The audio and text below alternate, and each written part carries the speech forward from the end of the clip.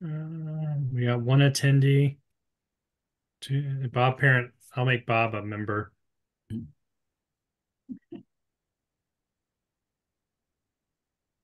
Does Ray need to be a member too? I mean, both of them can speak up. We've got other people filtering in as well. So, All right. All right. Bob is coming in as a member. I'm gonna bring Ray in as a member.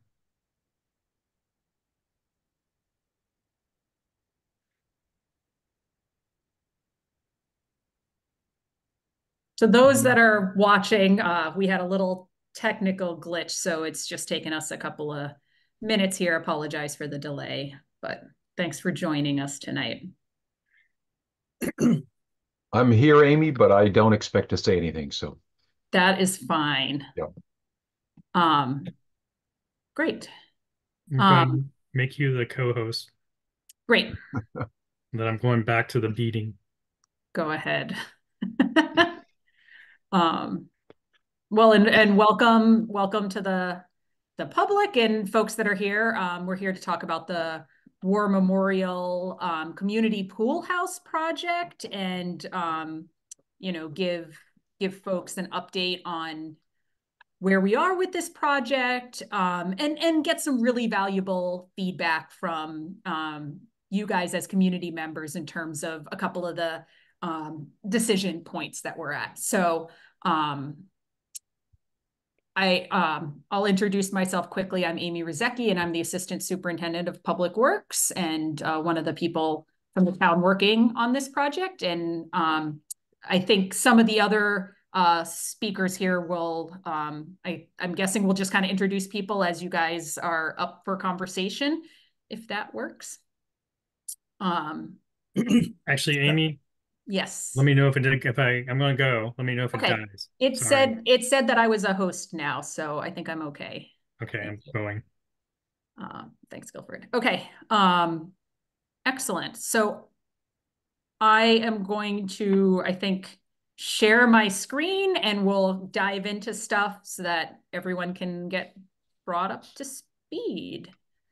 That's okay.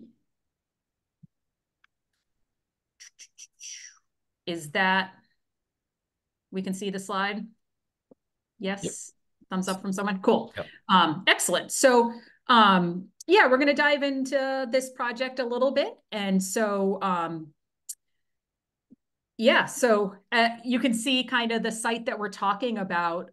In general, we have the Memorial Fields, which, as people know, that's where the Zomac baseball diamond is, and the football field is right across from the high school. And then there's that terrace that goes down, and the area that we're talking about is kind of from that terrace that goes down, and this whole area where there's the basketball courts, the existing bathhouse, the playground, the War Memorial, that whole area all the way up between Mattoon Street and Triangle Street there in that whole area is really the area that we're talking about in this project. And as you can see, we're partnering with Kuth Raniere and Berkshire Design as kind of the leads that are doing a lot of the work here on coming up with this design and incorporating all of our feedback. So I probably should. So existing condition. Yeah, so this is just another view that shows the area. So it's showing the high school over here in this kind of lower left-hand corner, and then this upper terrace that has the football field, the Zomac diamond, the softball field, and then this, kind of terrace or this slope that comes down to the project area in here. So you can see the basketball court, the existing pool, the bathhouse, and then there's kind of this playground area up here. And to be clear, the pool itself is the one element of this entire area that we're not necessarily touching with this project. The pool is in relatively good shape, and we do have CPA funding as well to do a couple of repairs that are needed at the pool. So generally, the pool itself is staying, and so we're talking about all the things that surround the pool. So here's just a couple of photos in case you haven't been at the site recently. So you can see the basketball court in the lower right-hand corner, and then several photos of the playground equipment, which obviously look a little outdated and not in the best condition at this point. There's also, you can see the stone in that lower left-hand corner, which is that is the war memorial. And so that right there is the kind of plaque, as it were, that memorializes the veterans there. So that's certainly an aspect of this project as well. As we're looking at conditions, so the pool house itself was built in 1953. So it's had a good long life, but at this point, it's really nearing the end of that useful life. And so, a big driver on this project is needing to replace that pool house. But part of the impetus in this project was we didn't want to just replace the pool house in kind and not think more broadly about what the other uses of the space were, and therefore what the needs of that pool house was. And you can see the pool house, we do our best to maintain it, but it's, it's got some rough conditions. You can see, a bunch of the shingles that fall down every year that we have to replace. And, down here we have some area where the flashing is lifting up a little bit, and that's where the squirrels get in and do some interior damage as well. And then we have a couple of photos of the inside of the pool house. And so again, like, we're doing what we can, but there's, water and animals that get in there. And so, generally there's a lot of, paints that's peeling that we have to fix on a regular basis. And like, I think that upper right-hand photo is showing just where the masonry is, kind of lifting apart. And so we've got a seam there that has to get fixed at this point. So it's, it's a lot of work to maintain it. And every year it's tougher and tougher to make sure that this is meeting all the applicable codes and needs of the community in order to use the pool. So that's a little bit on the existing conditions. This is the pool, just some photos of the pool. Like we said, we're not necessarily touching the pool itself on this project, but again, it's certainly an aspect that is within that entire park area. And I think with that, I am passing it off to, is it Liz or Michael? That's to me. To me. Okay. So Liz, if you'd like to introduce yourself. Sure. Hi, everyone. I'm Liz Ranieri of Kuth Ranieri Architects and the project lead. So thank you, Amy, and thanks to the Town of Amherst Public Works Operations team, and of course to any community members taking the time to join us for this public meeting for the War Memorial Community Pool House and the site design. So I'd like to walk you through the site program and the new location for the proposed bathhouse. So as you can see, the pool will remain in the same location. As Amy mentioned, that is not part of the scope of this project, but the bathhouse will be rebuilt on the current basketball courts east of the pool. And the diagram shows potential programs for the site adjacent to the new bathhouse. And all of these programs are under consideration. So in addition to the bathhouse, programs include a splash pad, playground, picnic area, amphitheater, commemoration space for the war memorial, as well as a network of new accessible pathways with improved stormwater management. So at this point, before we talk about the building itself, I'd like to pass it on to Michael and Carlos from the Berkshire Design Group, and they can walk you through the site design concept. Okay.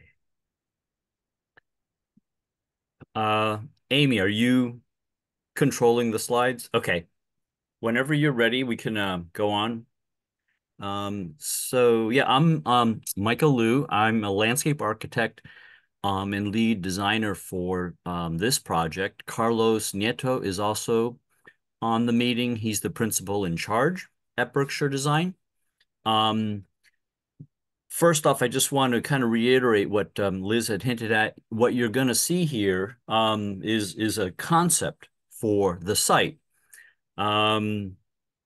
It's a blending of elements that we feel would work well and offer a new and exciting design for the site.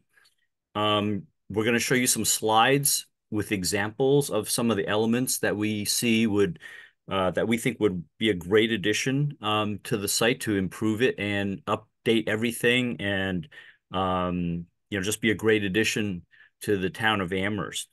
Um, so I know that we're going to receive some public comments and we feel that that's absolutely very important in helping to shape the site design. Some of you have ideas. You might have comments on what we're going to show you, but I want to remind you that it is a concept and it's a work in progress. And basically, this is a plan to use for grant funding and to for the comments to help shape ultimately what the site's going to look like. So let's look at the next slide. We're going to show you some slides with site elements of particular things that we think will be, fun and good design here at the site. First of all, we'll talk about some designing with slope. As you know, there's that 7 to 8 foot embankment at the site, which kind of separates the lower level where the pool and park sits with the athletic fields up at the top.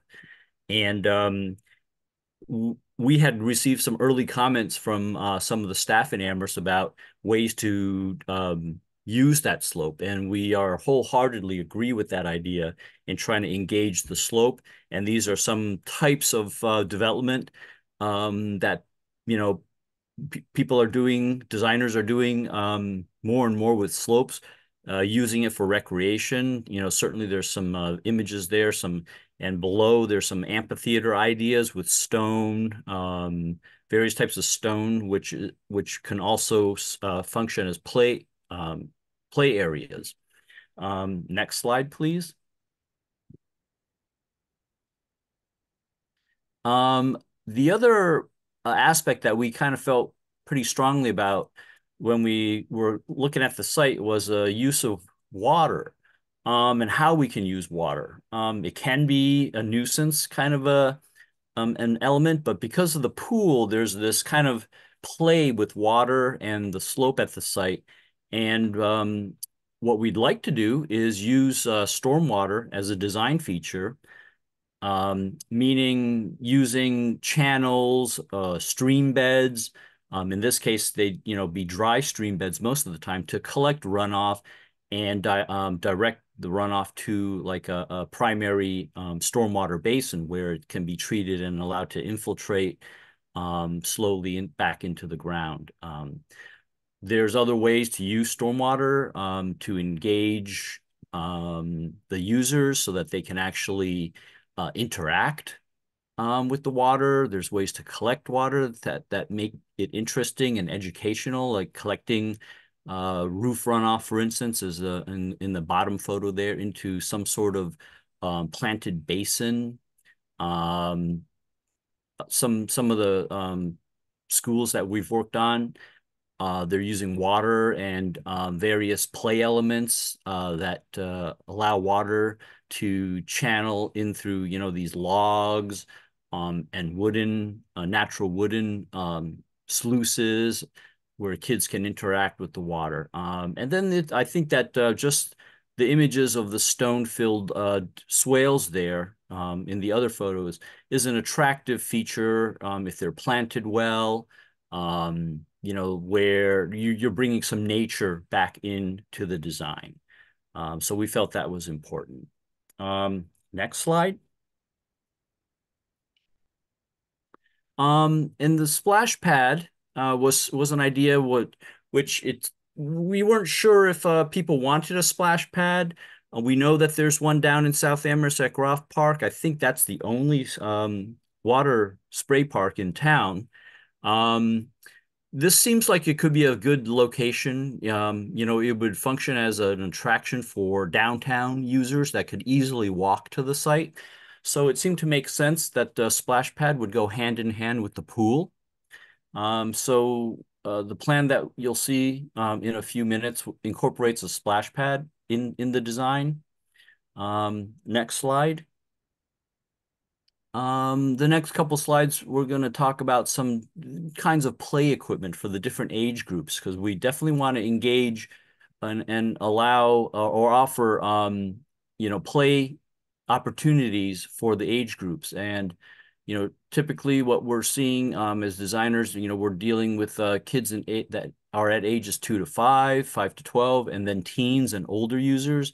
And for the 2 to 5 year age group, we see, it's becoming more and more popular, the use of more natural elements, wood, earth form, stones, stumps, to create play structures and climbing apparatus. So these are just some images that reinforce that idea to give you a sense of, what can be done.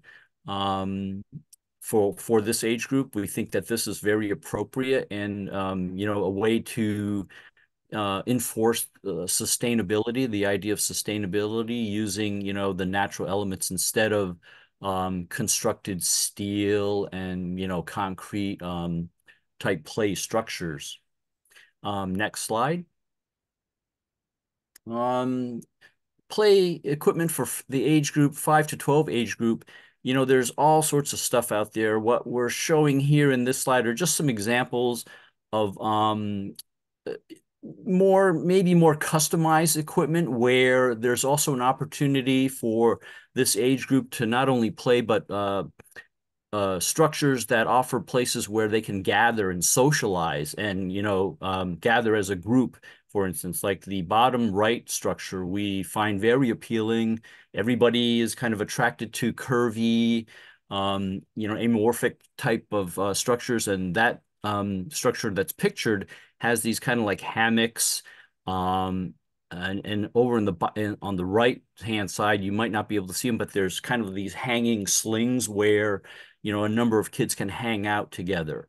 But the structure itself is large enough that it offers, space for kids to play, as well as, other spaces where they can sit and gather in groups. So something like that, I think would be very appropriate at this site.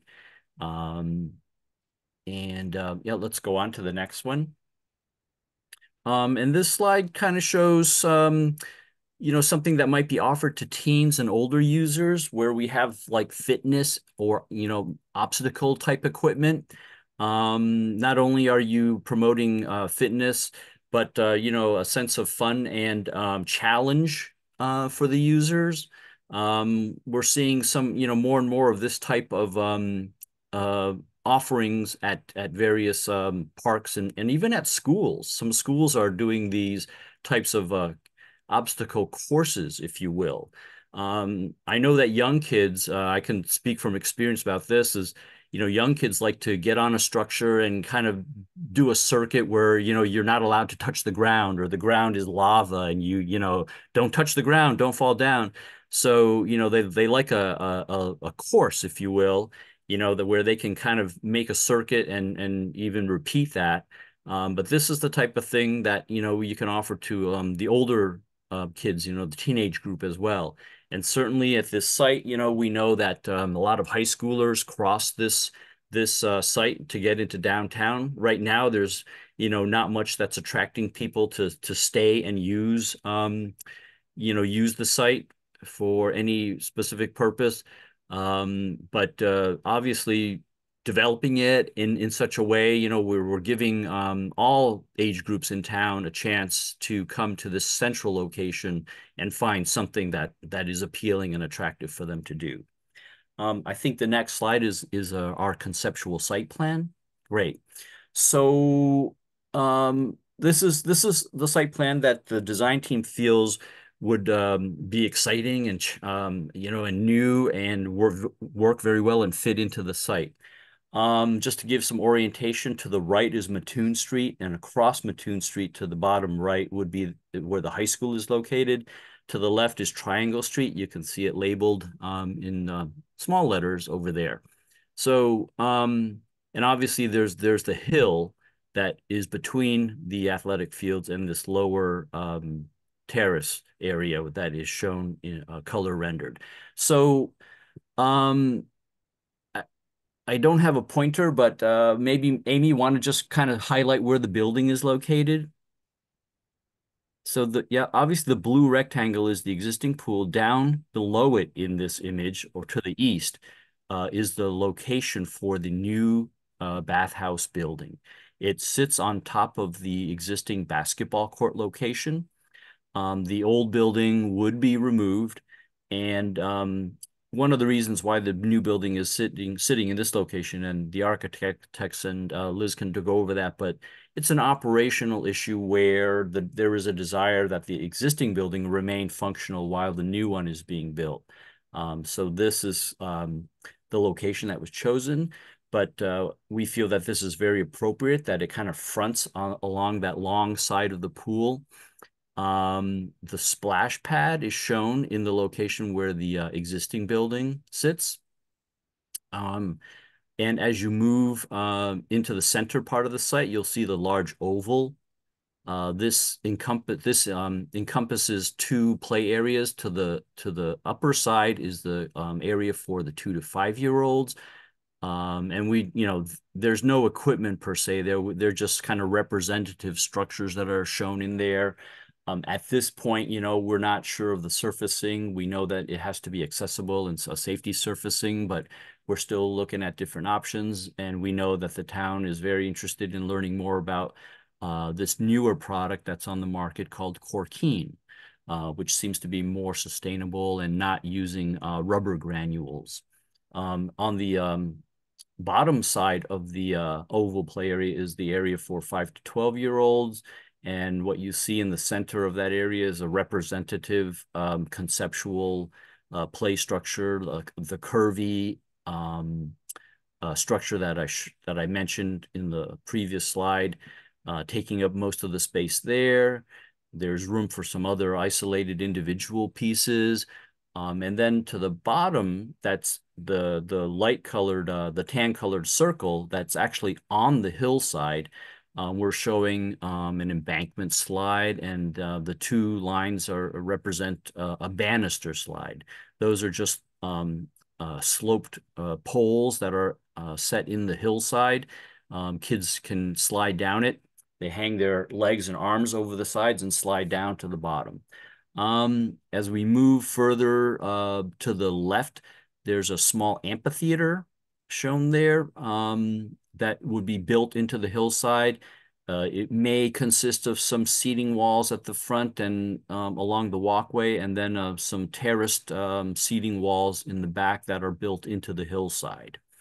And moving further to the left, as you work your way toward the existing bathroom building, which is the brown square there, below that is an area where we're showing a teen fitness or obstacle area.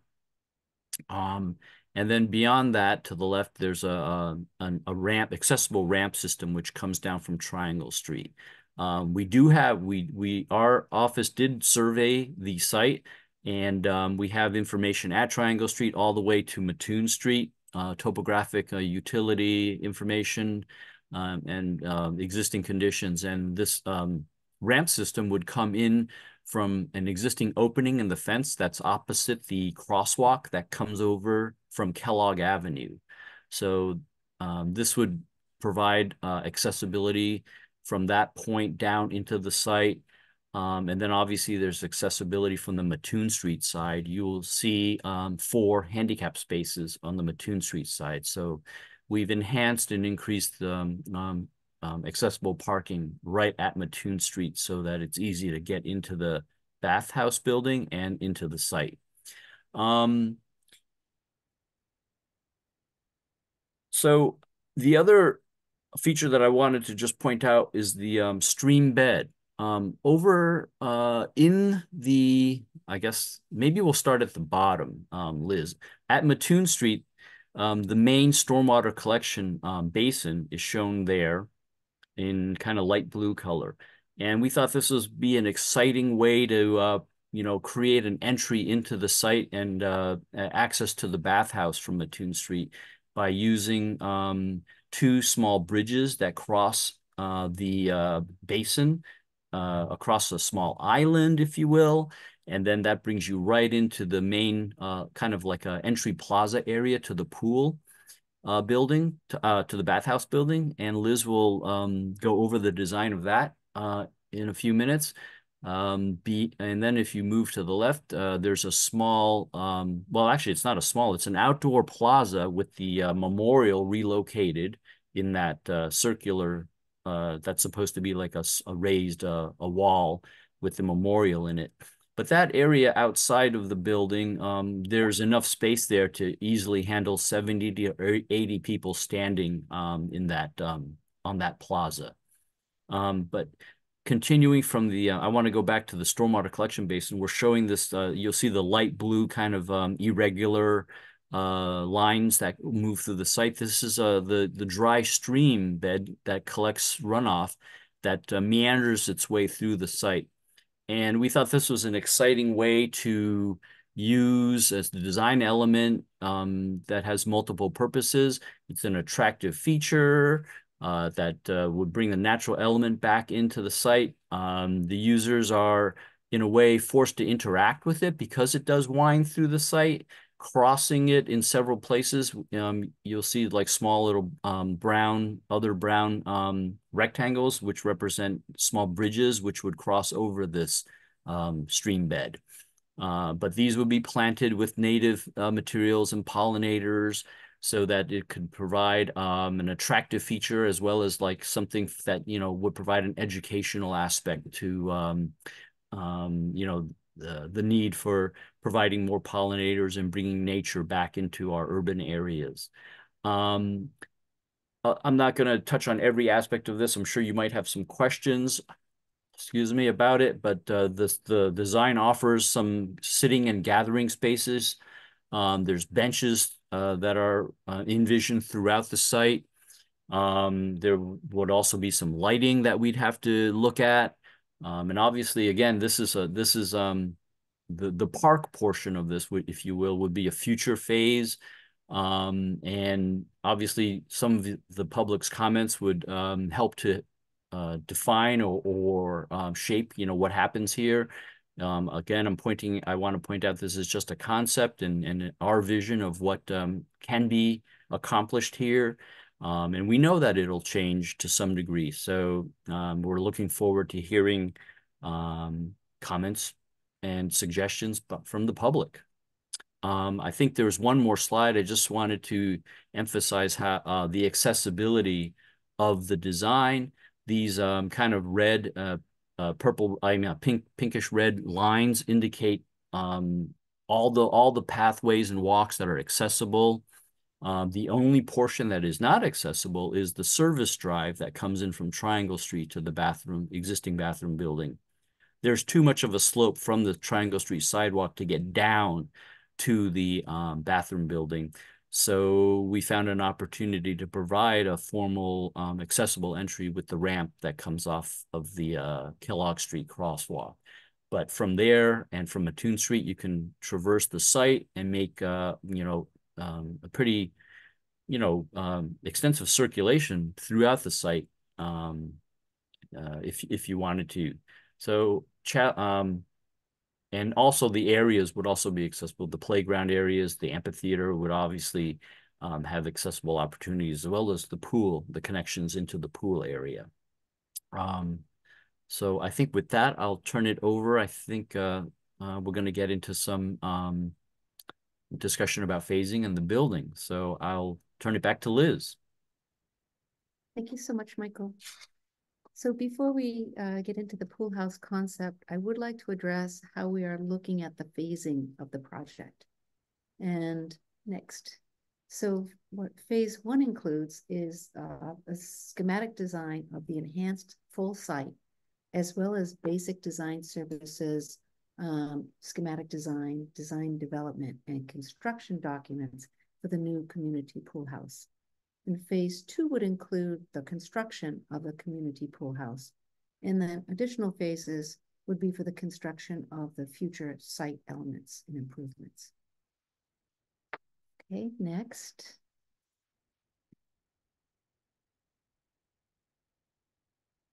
So prior to reviewing the building concept we developed, we'd like to share a few precedents. I did want to show this one in particular because we recently completed this pool house in Buckland, Mass. And it's a simple building with its main entrance and check-in designed as a pass-through from the entry side through to the pool deck. I also just did want to mention that some other public pool projects that we're doing on the East Coast are for the towns of Norwood, Yarmouth in Massachusetts, and also Pawtucket, Rhode Island. Next.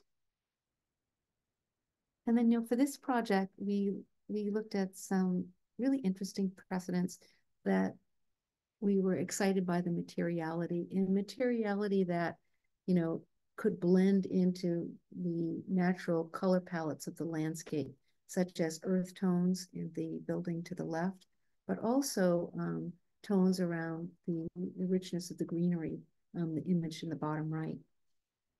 And then there is the possibility for this project that it could have a green roof and perhaps a photovoltaic array.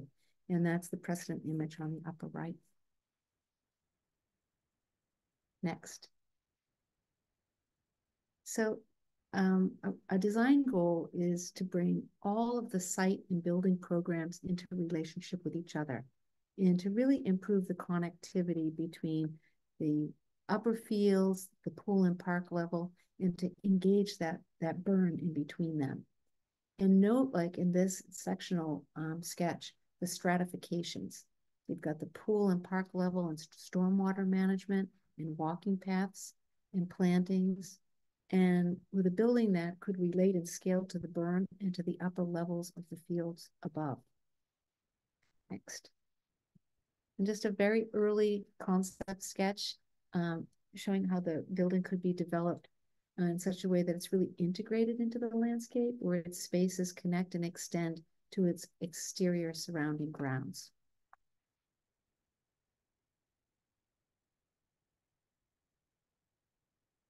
So let's get into the project, proposed concept. And again, as Michael mentioned, I did want to really emphasize that what we'll share with you is really a concept and it's a starting point. So your feedback is very, very important to the design team in moving forward and will really influence and shape what this project can be.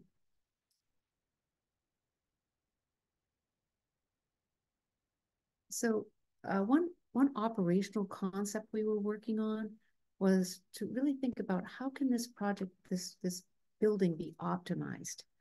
How can its use be optimized? What I mean by that is developing the site designed for flexibility.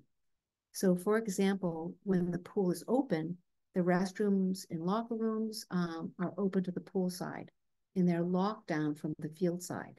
But in the hours when the pool is closed, we looked at ways to kind of open up the building so the restroom and locker rooms are closed poolside, but then they could be open to the field side.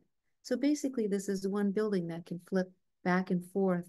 Its programs can flip back and forth as needed for whatever is happening during pool hours or in off pool hours.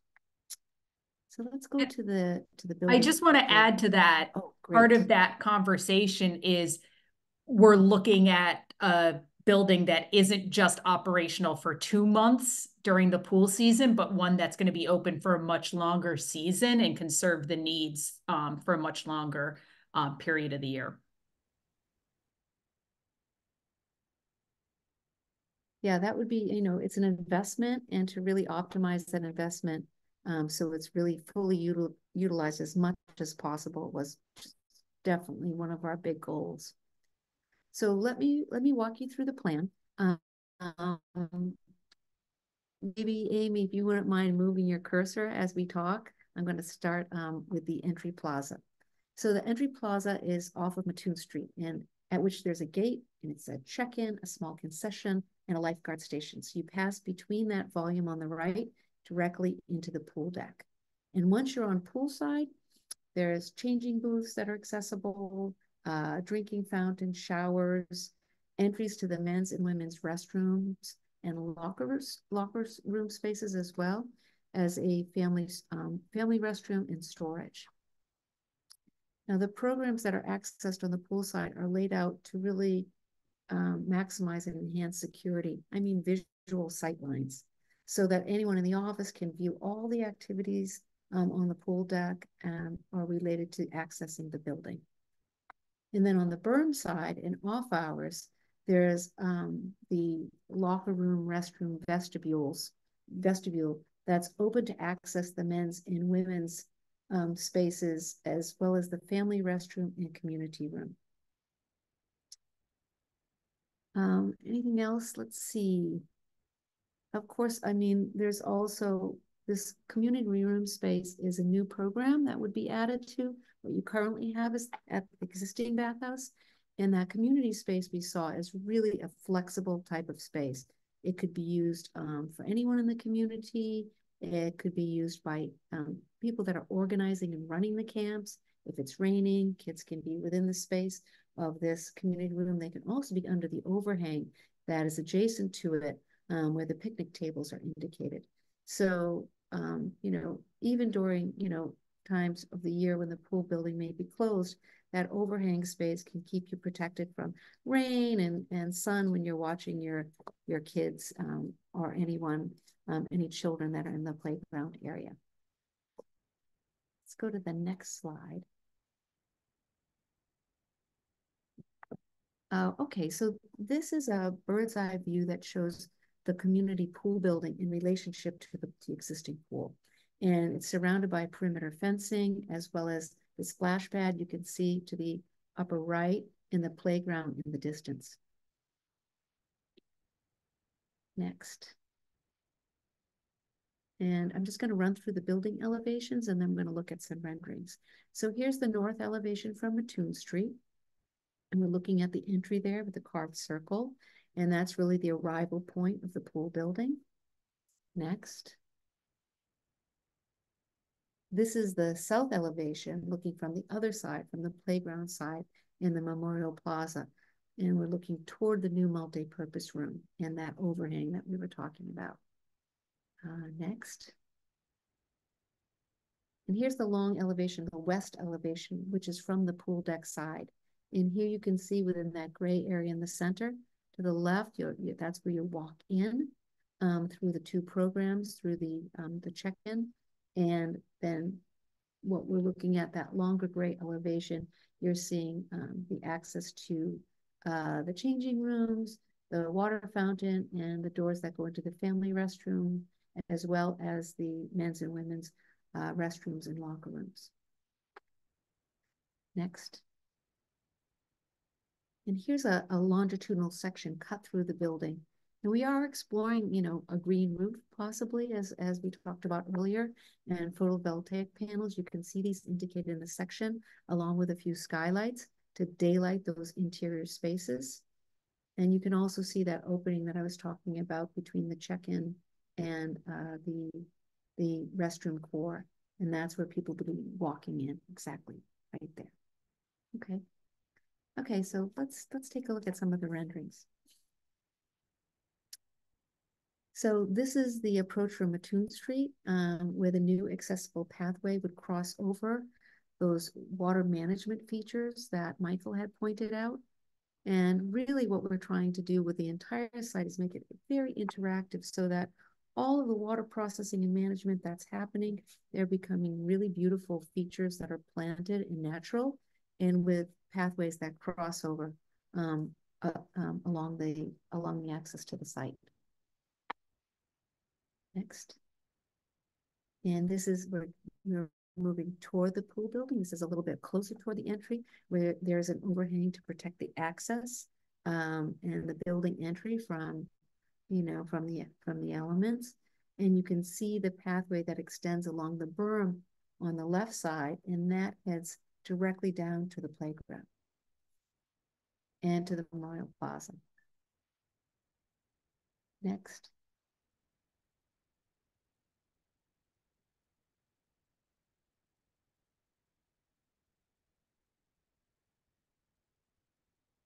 My screen is, oh, there it is. My screen's a little bit delayed, sorry. Let's see. So here's another vantage point of the entry. So we've come all the way up to the, go back to that entry. we've come all the way up to the entry, and now we are looking, directly through that entryway from the entry side through the security checkpoint into the pool. And that's the concession that you can see right there on the corner. Okay. Next. And now once we're on the pool deck, we're looking down the side of the building, and you can see all the pool facing programs along the deck with shade structures, strategic plantings, and the pool deck as you know it, we've actually widened it. So this is the existing pool deck with some extra square footage between the building and the pool deck to accommodate all of the users of the pool.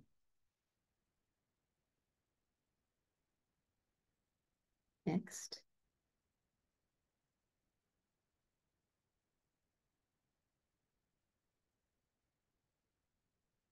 Don't know if it's flipped yet, but oh, here it is. Okay. Yeah, and now we're on the opposite corner, closer to where the proposed splash pad is, and we're looking back toward the pool building. And again, you can see where that carve out is, the gray. That's where all the pool programs are and can be accessed. Next.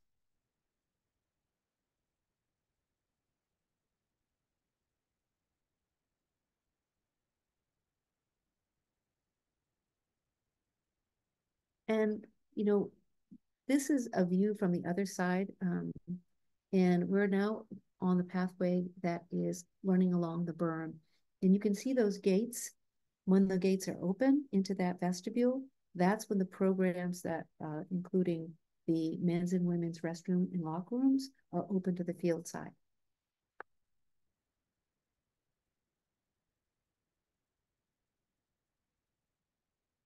Next.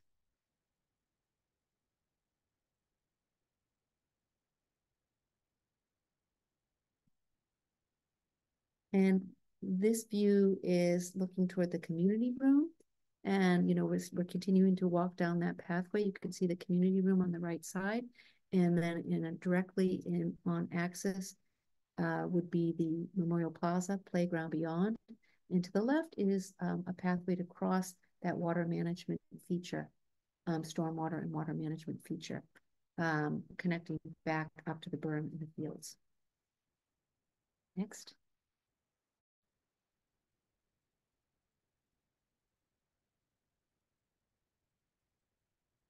And now we are in the playground looking back toward the building where you can see the community room and that large overhang that we were talking about. And we're just on the edge of the playground looking at the Memorial Plaza and to that community room. Again, the berm is to the right and past that cross, that water feature as well. Next. And within the Memorial Plaza itself, you get a sense of what that overhang is like, whether it's furnished with picnic tables or benches.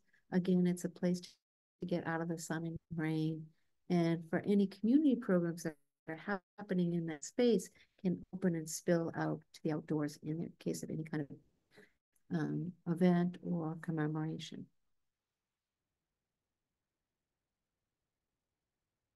Next. And we're within the community room, now looking toward the flagpole and the plaza. You can see how that spills out, and then from the plaza to the playground.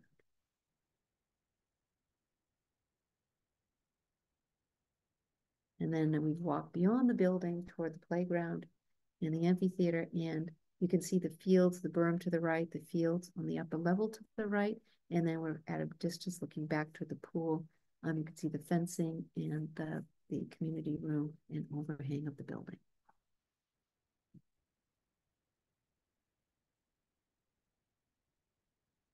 And now we've gone up to the top of the berm, and we could see that potential community amphitheater component that really utilizes the berm as a stepping mechanism, but also as seating.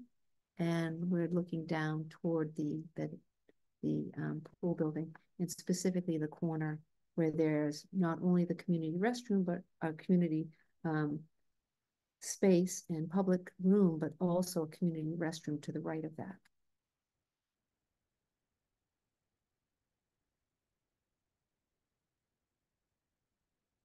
And, this shows the gates, the sliding gates open. And when they're open, the programs are open on that side of the building. When the pool is closed, they're open on the field side. And then this shows the sliding gates closed. That means the pool is in operation and in need of those programs on the other side. Open, close. Kind of one of our favorite things. So I did want to share that we also explored, a different color palette. This building can be made of so many different things.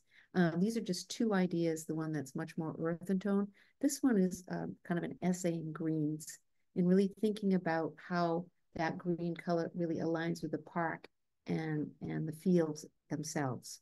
So we'll just kind of flip through quickly so you can get a sense of this building kind of dressed up in a very different way. It's still the form is the same. This is an aerial view, and then there's a couple of shots, I think, on the next two slides that show the same exact renderings and views, but rendered in this green material to be much more part of the landscape components of the design. Okay.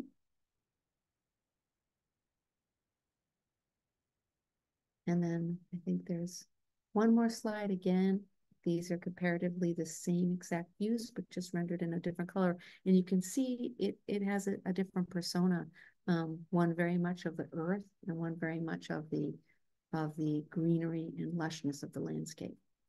Because both of these have the same goal, that we want the building to very much belong and be integrated with the landscape design. Okay, I think that's it. And at this point, I will turn it back to Amy. Thanks so much. Thanks, Liz. I'm gonna, the time for the community to participate is drawing near. I just want to, with all of this stuff, at least set the table a little bit so that we all understand kind of the numbers that we're throwing around in terms of the cost and, partly we're going to need community support to be able to do this. So the rough project costs, and this is based on the, not knowing some of these elements, but understanding that phase one construction, so construction of the bathhouse and all of the associated stormwater improvements that we need, roughly right now, that's in the ballpark of about 4 million, which is a big number. We, as some of you guys may know, we did put in for CPA funding this year for $750,000. We anticipate that that's going to be approved. I think right now that's on the proposed CPA allocation. And specifically that allocation is hopefully going to be used for matching funds for either a park grant or a land water grant, which we're hoping to apply for soon. So that will hopefully provide another $500,000 to 1 million. So we do have, large portions of this that look like they're in a good place, but certainly, we are going to need to, as a community, figure out how to close the gap between the CPA funding and potential grant funding and what the actual project cost will be to move this forward. So again, I more just want to put that out there so we all understand the numbers that we're talking about. So with that, I guess partly we'll welcome public input, but I have, I guess, a couple of questions that I'd love to have people provide input on, and whether you want to throw an answer in the chat or want to raise your hand so that we can unmute you and you can provide comment. But specifically, part of the design that has been just kind of thrown out there, part of the concept today, Berkshire Design showed several different user groups, and I think it would be really helpful for us to understand what user groups you guys as a community see would be using this space, whether, they showed kind of the potential for 2 to 5 year olds, for 5 to 12 year olds, and then kind of a, young adult slash adult fitness area.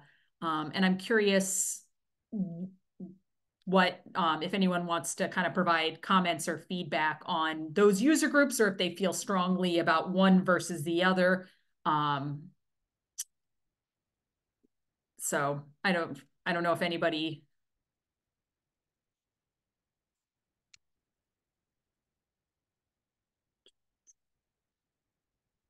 All right, Erica, I'm going to unmute you if you want to.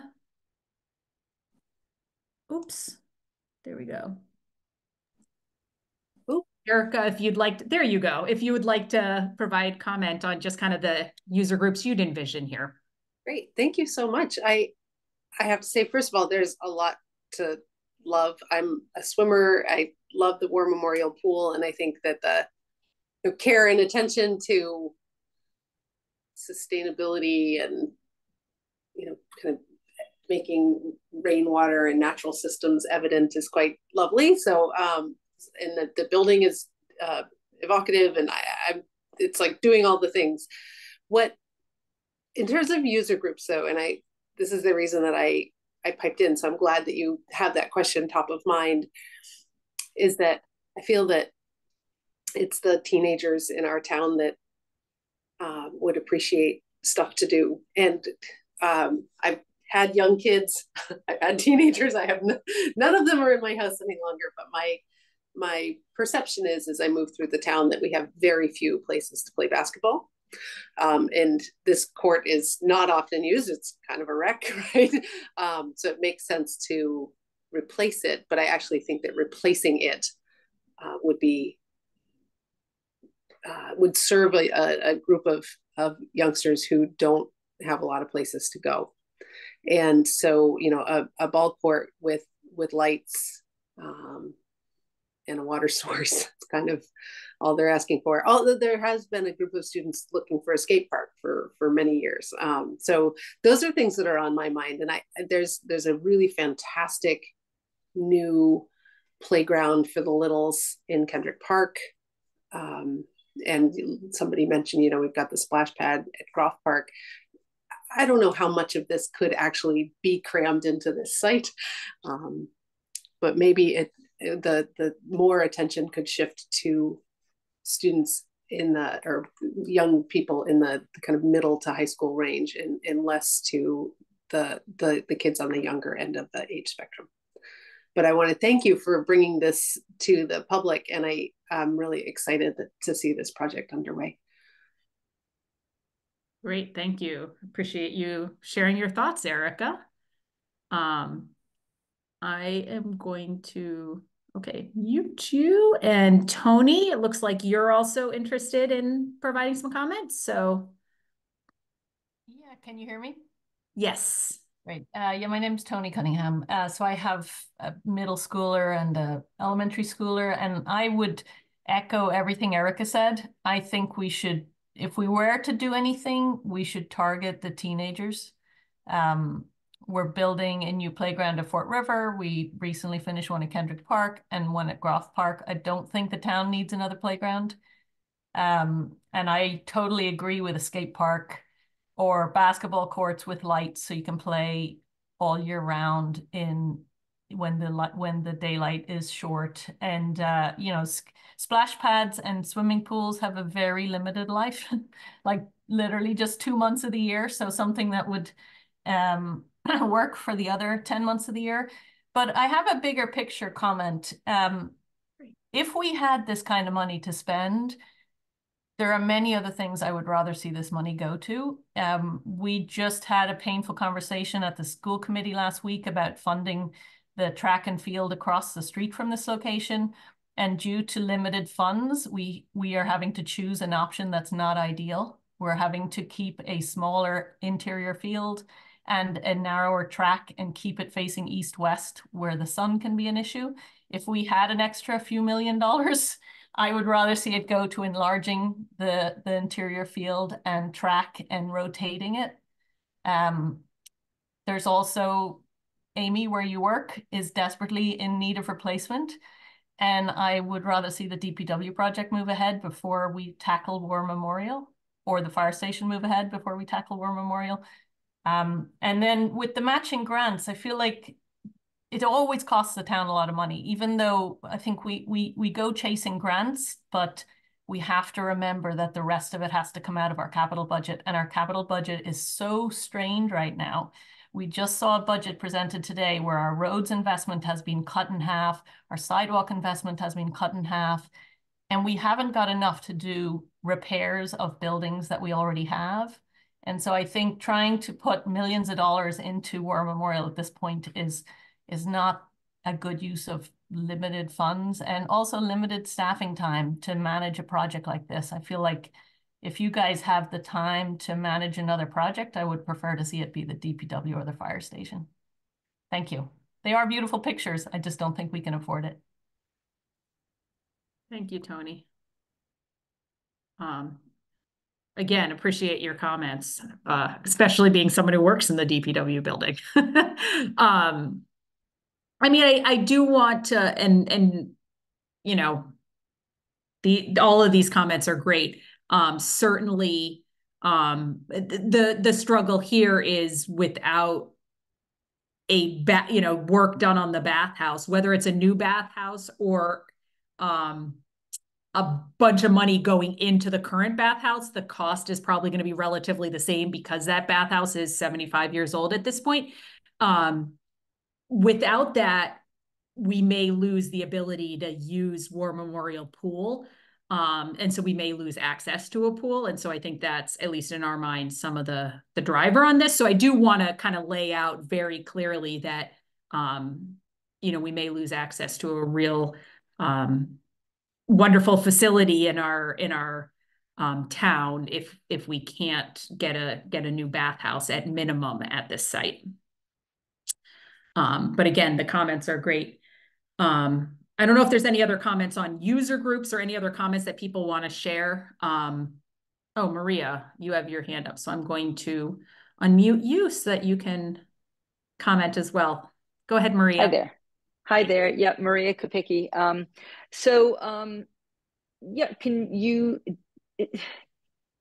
did anybody develop a plan to build a new bathhouse or renovate or do something with the bathhouse so people have a place to change so that they can use the pool, but not everything else? Like, do we have a bare bones, what do we do for the absolute needs that we have to have War Memorial Pool function and have a bathhouse and not do all the other stuff?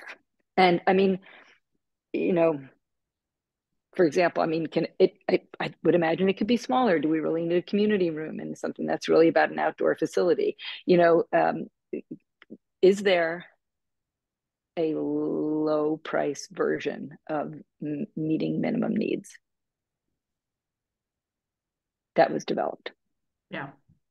I don't know, Liz or Michael, or if either of you guys want to chime in. I mean, one of the questions that I did have kind of on my list was talking about whether we wanted the community room or not. At some point, as we're looking at the cost of this, it's a minor increment to have the community room or to have it accessible, say, more than just the pool season, but it also gains us 9 months of use as opposed to 2 months of use. And so we were trying to, I guess it's a valuable conversation. How do we balance, if we're going to put all this money in, is it a small increment to extend the season to 9 months as opposed to have something that's only functional for 2 months, or to add this additional use? But again, it's something that we wanted feedback on, is that where the needs of the community are. So, Liz, did you want to chime in on this? Sure. Can you hear me okay? My internet seems Yes. a little bit unstable. You can hear me okay? Yes. Okay, great. Oh, thanks, Maria, so much for the question.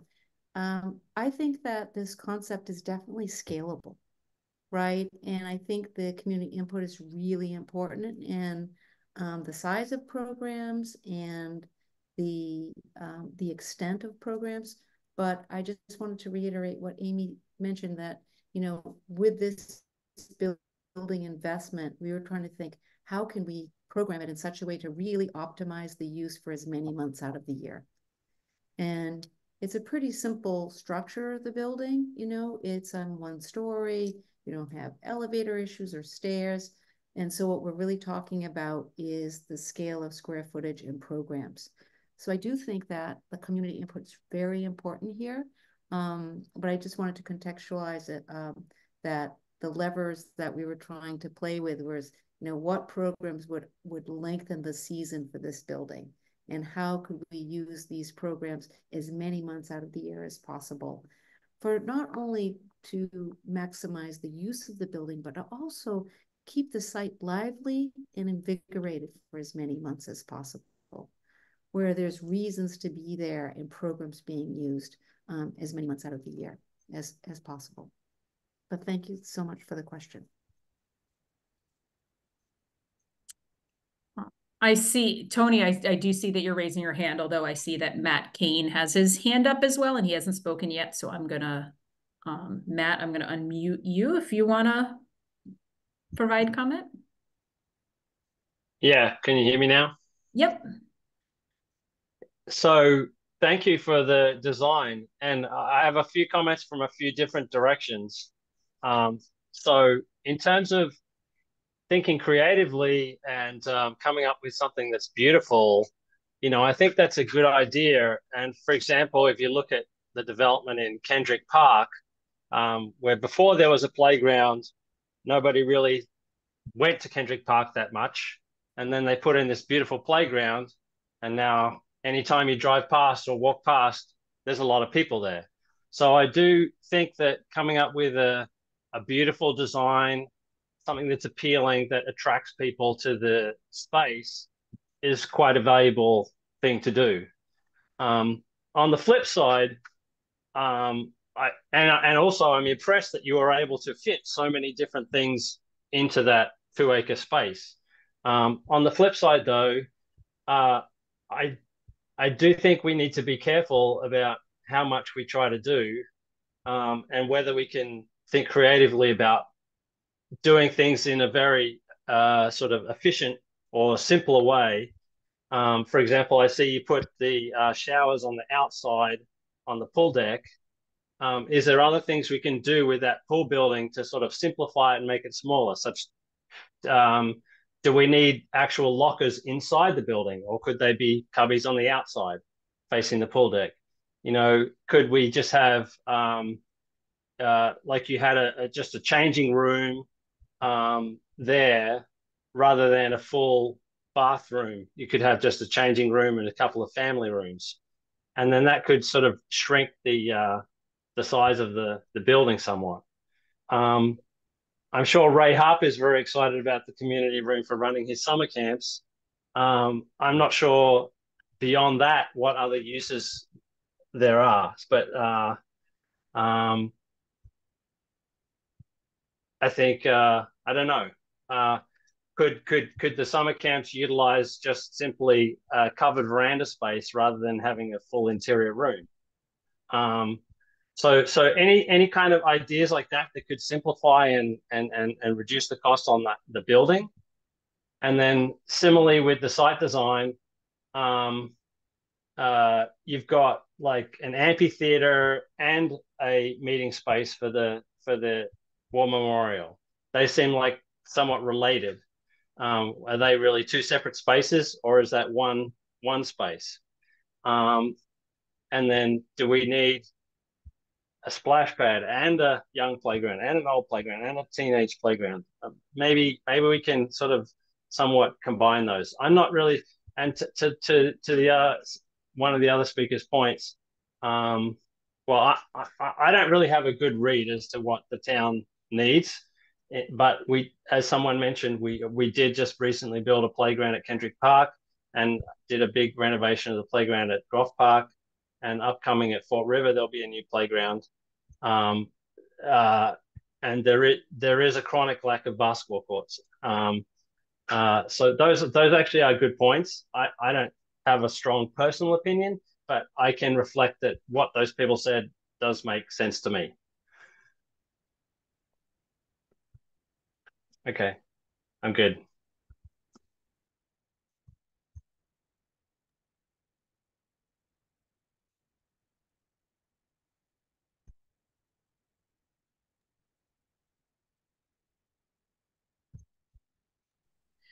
Thank you, Matt. I don't know if there's other folks that want to raise their hand and talk about like user groups or just provide general comments. I'm going to throw out a couple of other of the kind of questions that, again, we'd love to get feedback. And a couple of you guys have touched on this is, as we're looking at a couple of the elements that we were thinking we might want to incorporate here, but that certainly we have throughout town. So one of the things that has come up is, the having a splash pad there, which obviously we have the spray park at Groff Park. So we already have one of those in town.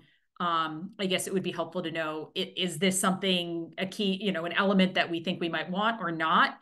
And similarly, the community room, again, that was something that, we kind of thought of, a little bit of an incremental cost, but to add versatility and an extended season and additional uses to this building. But is that somewhere that we cut back? So again, if anybody else wants to provide comments on those two elements and whether they feel strongly either way, certainly raise your hand. I will say the community room, we were thinking, beyond just the camps using it, but also those could be used for, meetings or for birthday parties at the location. We were thinking a little more broadly about that, but again, really appreciate input on that. I see Denise just raised her hand. So Denise, I'm going to unmute you if you want to provide input. Thank you so much. So I'm the aquatics coordinator for the town of Amherst. I work with Ray, and I just wanted to pipe up that I too, because I work so closely with DPW, I too feel the pain in terms of making decisions on what facilities are next in line to be invested in.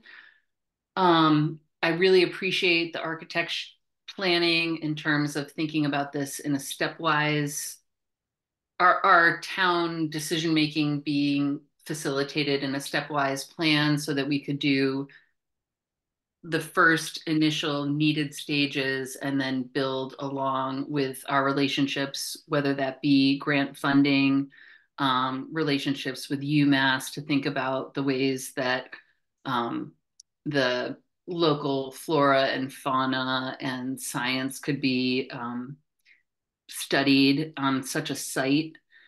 And thinking about the gift that two pools in the town of Amherst obviously is part of my heart and commitment to programming for both pools in this town.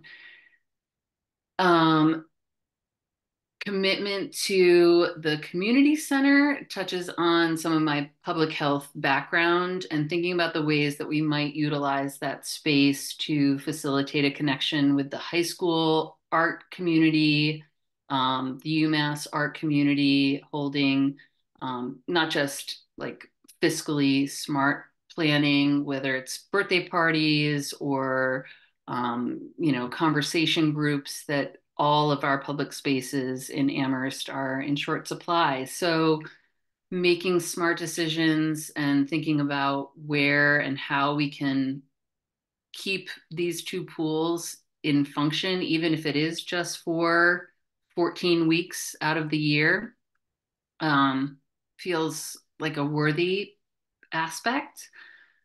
But I understand the stress and the the need for making smart decisions as we move along. So I'm really appreciative of the beautiful, beautiful designs we've seen today. And I'm really excited to see where we end up. And I'm here to help. So thanks. Thanks, Denise. Tony, I know you've had oh, Liz, would you like to chime in quickly and then we'll go to Tony? Oh, yeah. Just quickly, thank you very much, Denise, for your comments. I just wanted to add, we worked on 1960s public pool natatorium in San Francisco, and it's in a Balboa Park neighborhood, which is the highest number of kids in the entire city of San Francisco are in this district. And then the number one thing that the community wanted was to have a multi-purpose room added to this existing facility. And there was a lot of battle whether we could do it or not. There was the funding issues, but in the end, it has so many uses, and it's in such demand. It's kind of surprising. Like, we didn't know what it would be outside of the birthday party space, right? But we have, the seniors chess club meets there, and it goes on and on and on about who is using this and buying for this space. So I do think there's something about make a space and they will come. But it is an expense, and we understand that. And again, I did want to reiterate that the project concept is scalable, right? So whatever you guys decide, we can adapt and modify the design to support the needs you think are most critical as far as programming. Okay, thanks. Thank you. Tony, you look like you put your hand down, but I guess raise your hand if you have a comment that you want to provide again.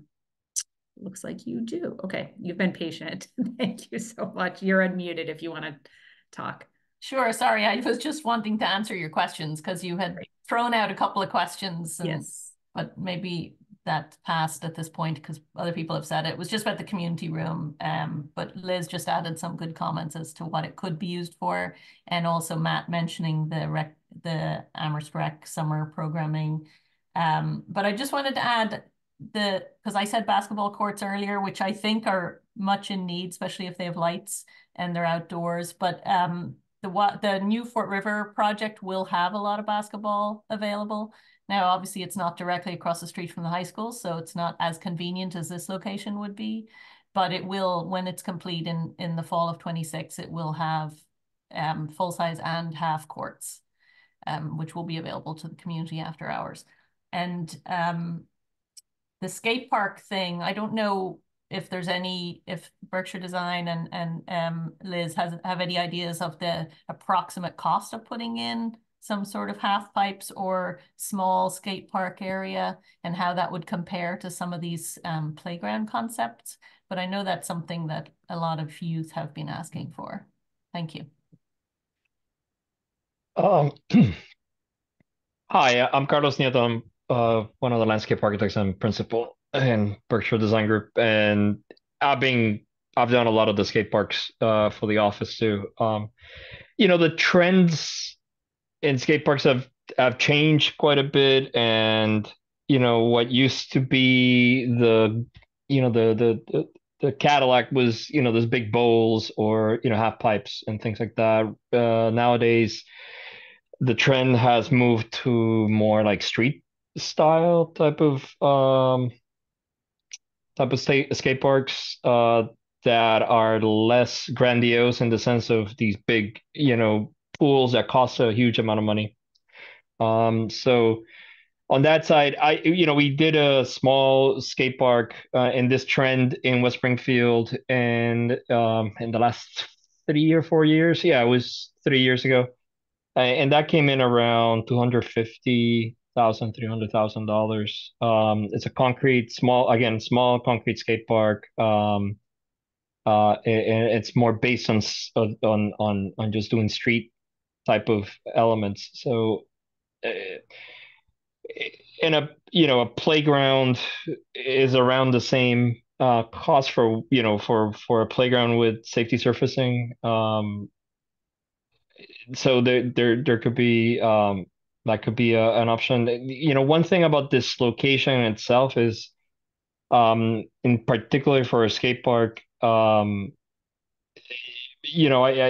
on what the community wants, there could be integrations of not a full skate park, but just having integrated what they call spots, skate spots, where you can incorporate some areas for skating within the design and still have, circulation and other things happening and not have to commit the whole space to one single use. That would need to have very thoughtful design, obviously, so that we can prevent some conflicts, as we say in the design world, so that you can have kids who can actually do the skating and not be um, um, safety issue for say kids from 2 to 5 in a playground. So definitely we would need to consider that if we want a skate park here. Well, one other thing is that this space tends to be very isolated to a certain degree um, because of the changing grade from Triangle Street, from the um, fields, and also the fact that you have the pool and that space kind of blocking, the access directly to the space. So it's a narrow area to come in and come out. Um, and it's something to take into consideration, if you decided to have or they used to be a skate park here. Usually skate parks are in kind of more open parks with more open view lines, just for management, sake. Um, but no, I think there's definitely a potential for something like that.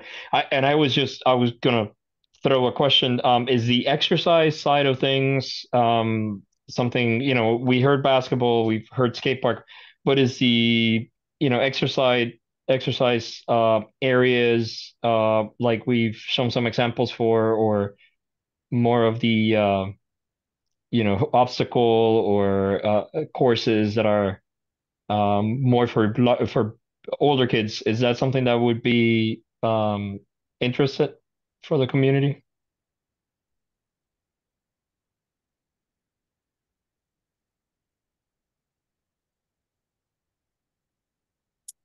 All right, Matt has just raised his hand. So Matt, yeah, you're unmuted if you want to talk. Yeah, it's interesting because Ray has been floating this idea of a fitness court, and it's sort of one of these things that it's a little bit hard to know how much people will use it because we don't have anything to compare it to right now in town. So I think it's sort of one of these hypothetical things. I do know that people do come and run at the track from the community. And uh, if you put there are people, and there is the high school sports.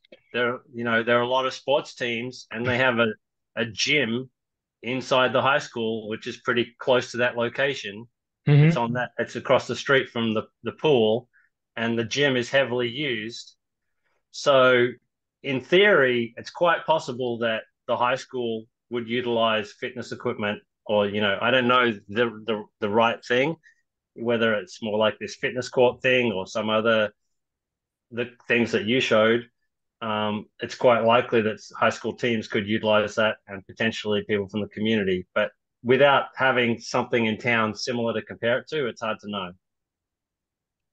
Yeah, in my experience, in the past, there used to be these kind of exercise cycles where you had areas along a longer path, and those tend to be less used.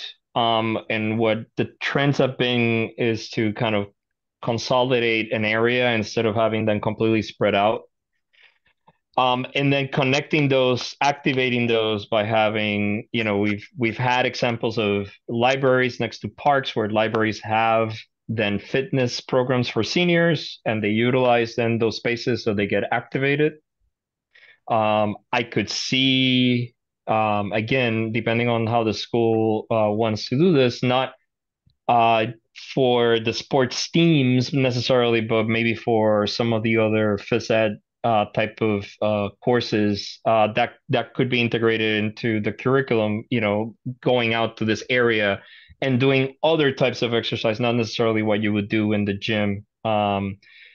There's CrossFit, which is, one trend in itself, that does outdoor kind of type of exercise work. But again, there's obstacle courses like parkour courses and that sort of thing that could be integrated into a curriculum. So I do understand completely your concern of not being able to see how it's going to get used if you don't have another example either close by or in your community.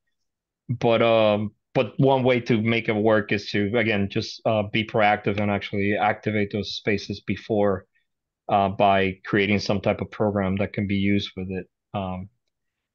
Um, yeah, one last thing I wanted to, I know Liz has mentioned it a couple times of how this project can be done in phases. It can be, and when we started the design process, one of the main things that we were looking at was what happens if, we were build the main part of the project be the building, and the park side of the project could be phased in several different phases. So I think that that's something that needs to be kind of thought out. That not we're presenting this big idea concept, but really this could be just a phasing program where you have first the building, and some of the stormwater that needs to happen because of a building that's being built, and then moving from that point into more of the park, and doing some of these other elements, as separate phases, so you're not committed into a large capital project upfront.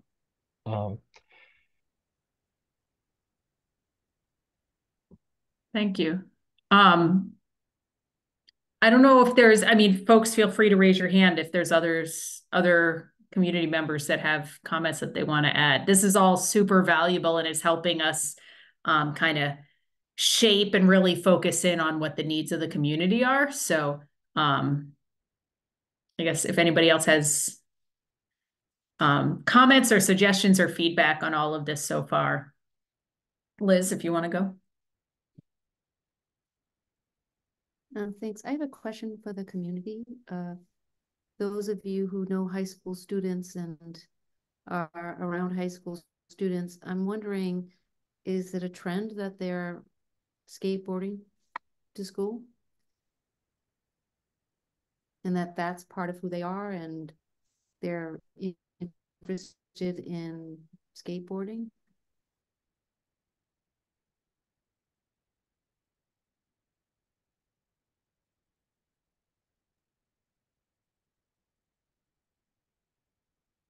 I can try and answer that and say just merely anecdotally that I don't sense that there's a lot of kids that are skateboarding as transportation, but it is a recreational interest. Um, they're not point A to point B. It's not point A to point B recreation. I think it is a site recreation that we'd be looking at. Yeah, it's an interesting question. I've spent some time on Hampshire College and seeing some of the Hampshire College students, and certainly I feel like, at least for me, it's a larger percentage than I would have expected, at least do kind of skateboard to get around that campus. But certainly it's something that I think I was surprised by, the number of youth that are doing some skateboarding. So that's a interesting, I guess, interesting use or interesting need that I hadn't considered. It's great feedback. I don't know if there's anyone from the community that wants to chime in on that question.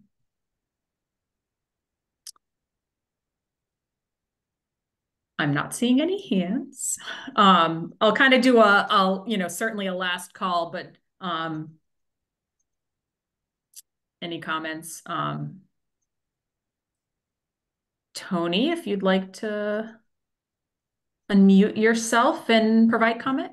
Yeah, I had a friend visit me from Ireland with her teenage kids last year, and her son, before he got here, had Googled where is there a skate park near us, and he had me drive to the one in Northampton.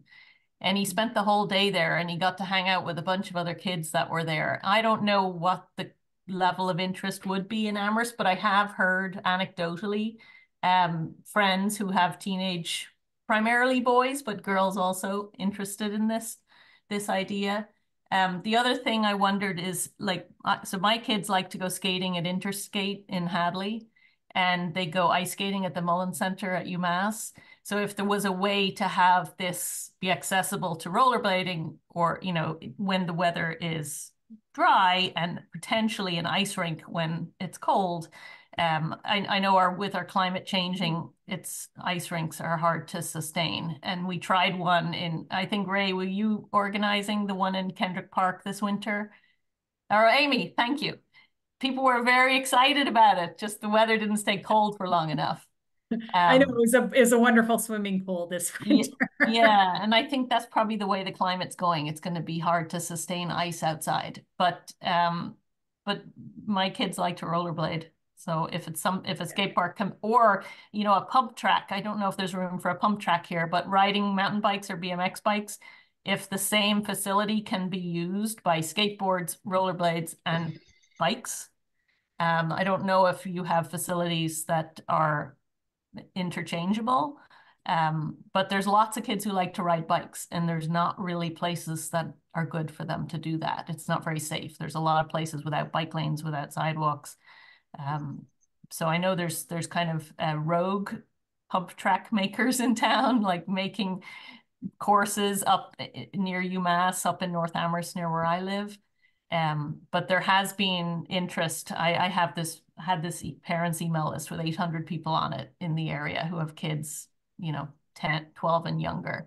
And there was a whole pile of interest in a pump track. Like there was probably 50 different parents saying that's something they would love to have in Amherst. So I don't know if there's a compatibility possibility there. Thank you. Thank you, Tony. We are looking at the intersection of those different interests. We're sort of in early stages of a conversation about pump track, about skateboarding. We're talking about those places where there is an overlap there. Yeah, and yeah, and for good or for bad, I'm a mountain biker. Used to skateboard when I was younger, but I'm still a mountain biker this day and actually visit pump tracks. Yeah, and they're very, very multi-generational, multi-skill type of spots. This is a relatively small area for a pump track, but it doesn't mean that it cannot work here. And you know, I'm working right now with Northampton Cycling Club for their own, um, and in their case, they're looking at next to the Northampton skate park having a pump track. And so there is kind of a cross that you can have between skateboarders and kind of these pump tracks for bikes. They need to be paved, so the ones that can be used by scooters, skateboarders have to be either asphalt or would have to be concrete. But yeah, no, it all depends on the vision that I guess the community has for the space. I mean, for me, in my experience, both those types of projects, both pump tracks and skate parks, are, and I feel old now, but they're more of a culture type of thing where there needs to be some impetus between in the community to make these things work. You can build a skate park, but if nobody skates around there and nobody really is interested in skating, it's not something that's necessarily gonna get activated as a space. The places that have been very, very, very the designs have worked really, really well have been areas where the actual community of skaters, community of BMXers or other users actually are the ones who are kind of put the call in for one of these locations, for one of these facilities. So it would be awesome to see if there are people that really want it, and then we can build something for them that fits what their needs are. So it's almost like a survey or some other type of way of attracting people that are interested in this to know that there might be a possibility of having a space for it. Thanks. Liz, do you want to chime in as well? Well, I just want to make sure there's a question in the chat, Amy, that you saw that.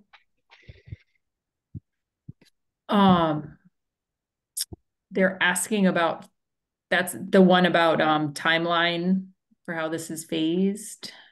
Yeah, so I can try to talk to this one. This question is specifically asking, if funding is secured, can you provide a timeline for how this will be phased, i.e. in year one, when and which portions of this project, year two, when and which portions, et cetera. And so some of this is going to depend on when we get funding, but if we're able to, we're, like I said, we're applying for grants. July, I think, is when we apply for them.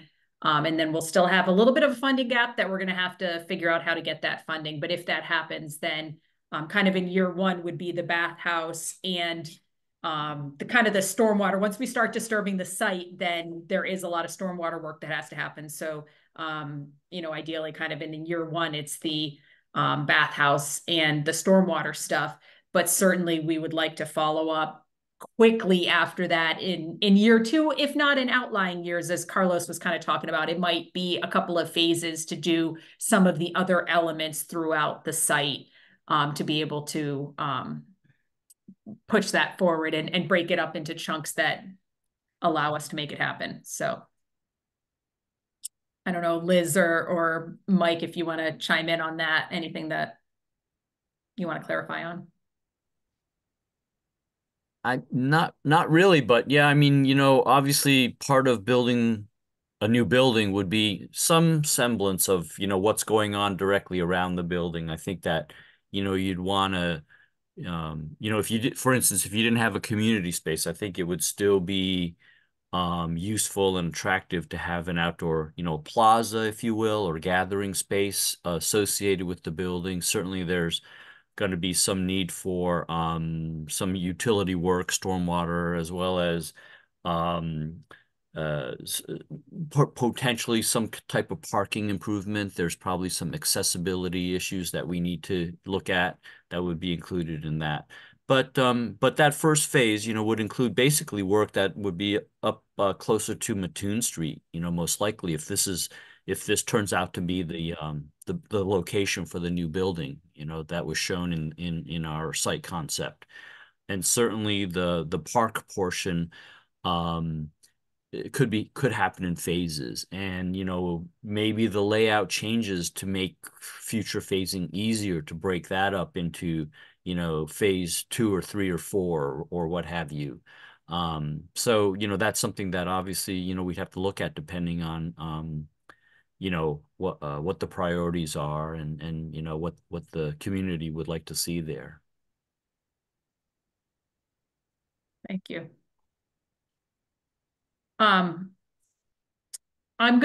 Certainly I'm gonna say that, first of all, thank you for everyone from the community for providing comments and asking questions and, kind of helping shape this conversation. And that's given us a lot to think about. And we'll certainly go back with Kuth Raniere and Berkshire Design with all of this input to try to talk about where we go. We are certainly, if folks have comment that they didn't necessarily want to say tonight, they can email me or just email even publicworks@amherstma.gov, or you can email me specifically about the project, but certainly feel free to provide comments on the project, thoughts, all of that, weighing in on some of these questions if you didn't have a chance to say your comments. That would be great. We're gonna, we'll put the presentation that Kuth Raniere put together. We'll make that publicly available, and certainly this recording as well. So if there's anyone that wanted to see what the kind of vision is here and wants to provide comments, there'll be opportunity for that as well. And I guess with that kind of next steps, we're gonna take all of this feedback, think about things again. You know, we're really hoping to put together some grant applications for later this summer, really. And so that's kind of the next steps from here. I don't know if anyone else has any other closing comments. I mean, otherwise I'll thank you know, Kuth Raniere and Berkshire Design for being you know, wonderful partners and really kind of helping to give us a lot to think about this space and you know, hopefully continuing to move this project forward. So Liz or Mike, I don't know if you guys want to say anything. I just want to say thank you so much, Amy, and we have had quite a wonderful time collaborating, and thank you, Carlos and Michael, for your collaboration. I have to say that comments are really important to us, and we so appreciate you taking the time, because I know it's like evening and everyone has so many commitments, but it's very meaningful for us to go back and reflect on how to develop this going forward. So thank you. Yeah, I'd like to echo that. Thank you so much. I really appreciate hearing the comments and what you had to say. Some of it was eye-opening, I have to say. And it's given us a lot to think about. So, you know, we're gonna have to regroup a little bit, reevaluate, and determine, you know, where we're going from here. But it's much appreciated. You guys spending your time, your evenings, you know, listening to the presentation and providing your comments and suggestions. So thanks. All right, thanks, and have a good night, everyone. Thank you so much. Good night. All right. Good night.